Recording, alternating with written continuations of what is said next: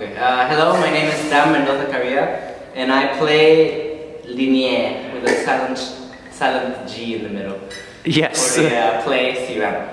Great. Yes. Good call on French pronunciation. So, what do you enjoy about playing Linéaire?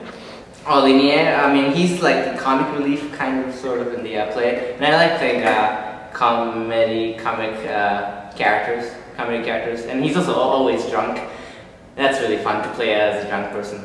So, what are the similarities and differences between you and Linéaire? Well, we're both kind of crazy and kind of mercurial, I guess. We just change personality really quickly. Yes. When drinking. Good definition of mercurial. Yeah, we left it last year.